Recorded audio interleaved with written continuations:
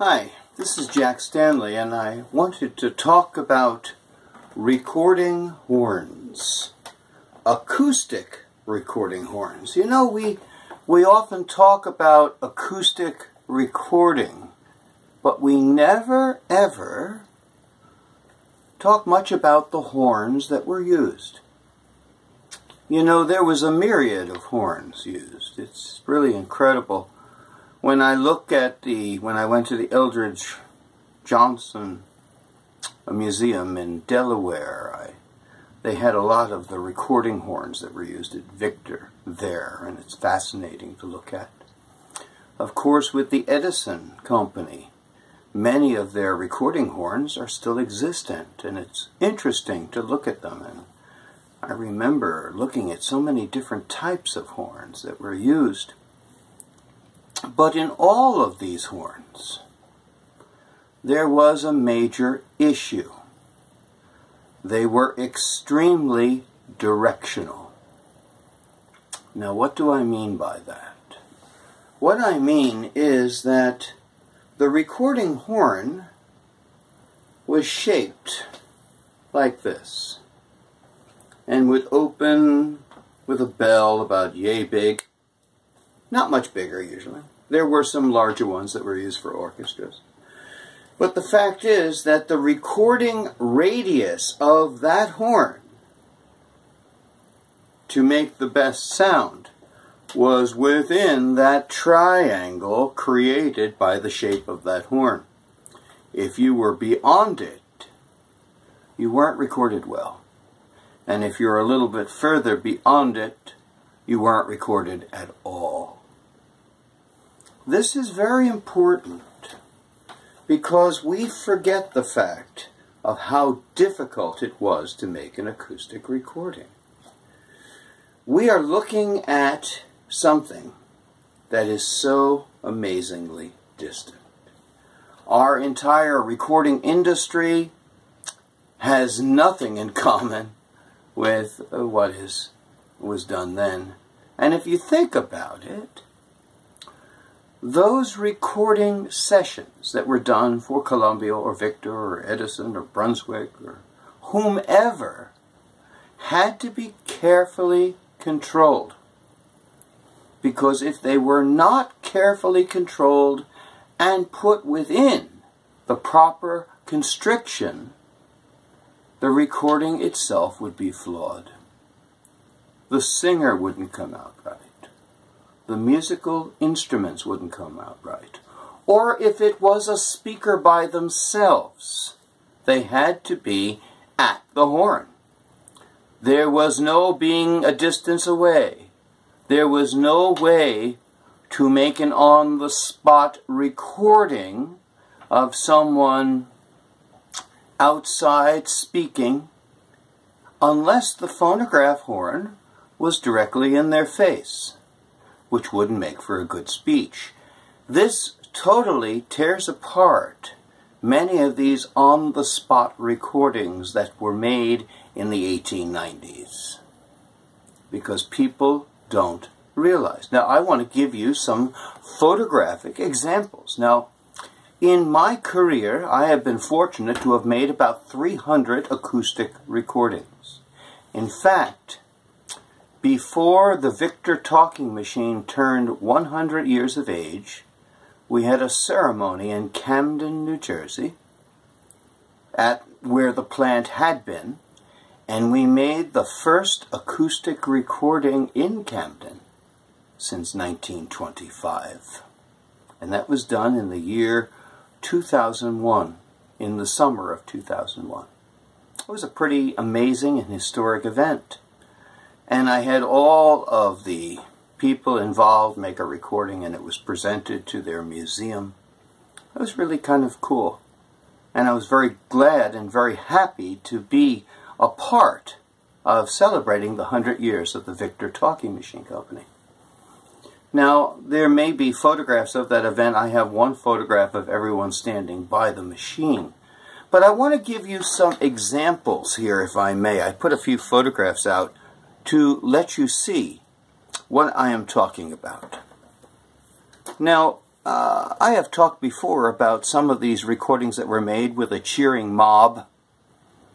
Now, if you think about the fact that the horn was directional and the speaker had to speak within the horn, that would mean that the cheering mob that would be well recorded had to be behind the speaker. They couldn't be in the audience. I did experiments with that too. In the 1980s, I did some stage performances in which we made acoustic recordings. And I sang, someone else would sing, we would fiddle and talk, and then I would have the audience yell and scream and do this, and it was minute. There was hardly a sound. You could hear it, yes, but it was not very loud. It was basically 1/10 the volume of what we were creating. To have cheers behind you, actually this is a recording that was made with one of these events. I had the radio and television personality Joe Franklin make a cylinder recording, and there was a cheering crowd behind him. And that's the way we could have a cheering crowd. Here's a photograph of it, just to give some photographic evidence. As you can see, he is speaking into the horn, and behind him are the people that are going to cheer. This is a close-up of Robert Merrill, the operatic baritone, making a cylinder recording for me. And you can see he's right up to that horn. He needs to be. That's how you made a recording. You had to prepare it. I have talked about this before with Gerald Ford, President Gerald Ford. This is him right here, speaking into a recording horn. I'm holding his speech for him. Yes, I was a lot younger then. But he has to be right up to that horn because it is so amazingly directional. That's important. And I wanted to give some evidence to this because I keep hearing about these various recordings by whomever it may be and the cheering crowds and everything else. That ain't gonna happen. The cheering crowd has to be behind the speaker, and therefore it is not a legitimate speech. It is a studio recording, and in that case, more often than not, it wasn't the individual who gave the speech originally. Now, a couple of other things to mention here, because I really want to talk about the fact of how that horn ruled the recording studio. Everything dealt with the horn. You know, they discovered when Edison developed the 125-foot horn, they discovered it was ridiculously directional. And they had a little window of area where they could work. And even though they had numbered various numbers on the floor of the Columbia Street studio, most of the recordings didn't work well, and they had to be within what you might call the sweet zone of the horn. Most recordings made had to be made in the sweet zone.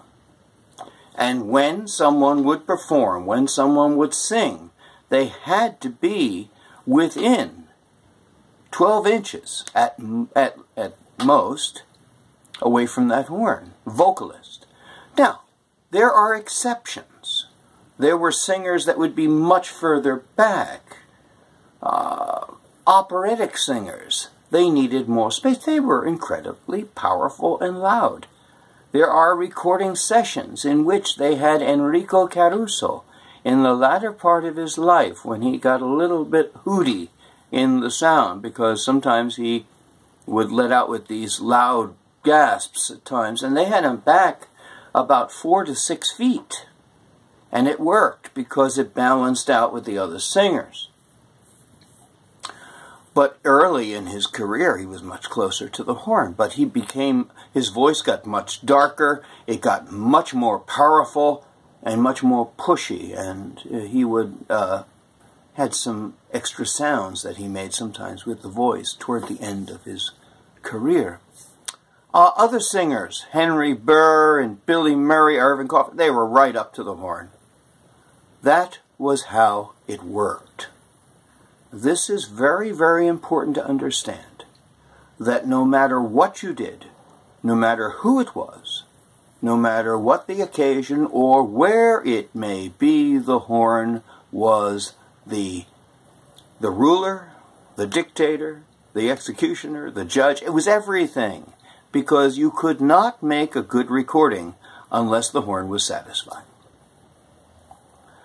So I wanted to mention this because when you listen to recordings made by Victor, Columbia, whomever, all of the singers, all of the orchestra, or just the piano, everything had to be within earshot of that horn.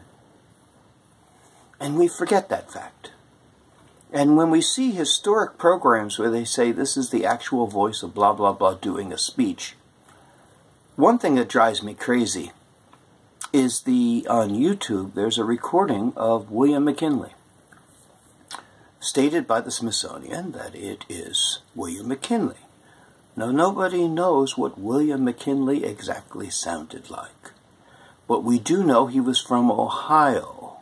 And someone from Ohio will have a slight accent.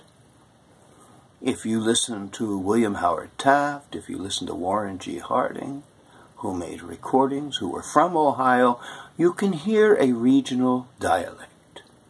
There is no reason in the world why William McKinley did not have the same. And also, on the recording, has a cheering crowd. Now, we know the horn is directional. See, the problem is that we deal with people who are studying this, who have no understanding of the process on how they were recorded. Therefore, we're dealing with 120-year-old technology that is not clearly understood. This is the problem that we often have with early acoustic recording. Recordings were made to satisfy the horn. There is no other part to a recording. You had to work within the limits of the horn. There's other things I can mention. I know from my experience making like 300 acoustic recordings. I have tried various experiments, various distances. It's amazing how different it changes. When you move to the side, you lose everything. A lot of times they can have fade in and fade out areas of recordings. You'll hear it quite often, like a troop of soldiers. What they do is they just go on the other side by the horn, and as soon as they're out of that triangle of recognition by the horn, they are just barely heard.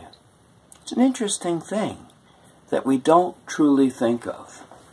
But I can tell you from experience, having done this, probably as much as anyone who is alive today, and probably equaling with several people that aren't alive today, that acoustic recording requires a close encounter with the individual who's going to make that record. Once we understand that, then we can look at everything that has been recorded, and when they tell us it is original, we can question the fact. Walt Whitman, he could barely speak toward the end of his life and had trouble breathing. How do you make an acoustic recording? Ain't gonna happen. Sorry to say that, but I don't believe that that's original at all. I think the Walt Whitman cylinders are fakes. And one other thing to mention to you, in the earliest days of recording, if someone of note was going to make a record, they would announce their name because it was prestigious. And there's where I have the issue with the McKinley recording, that there is no announcement. And that makes me worry. Same thing, there's a recording of Grover Cleveland on there. That's not Grover Cleveland. That's a recording artist. It could have been Len Spencer or Harry Spencer or one of the individuals at that time with a cheering crowd behind them, recorded in a studio, as rudimentary as it may be. So these are the things we have to look out for and think of when it comes to acoustic recording. The horn was the ruler of all, and we worked our way around it. So that's my little talk on acoustic recording. There's a lot more to mention. Good God. I hope someday I can get a table of individuals and let us all talk and share the experience in which we have been involved and put this down so it be preserved for future generations. Because this information is not usually available to people. People don't know about this. And I think it is extremely important for those who collect and those who research the history of sound recording. Thank you.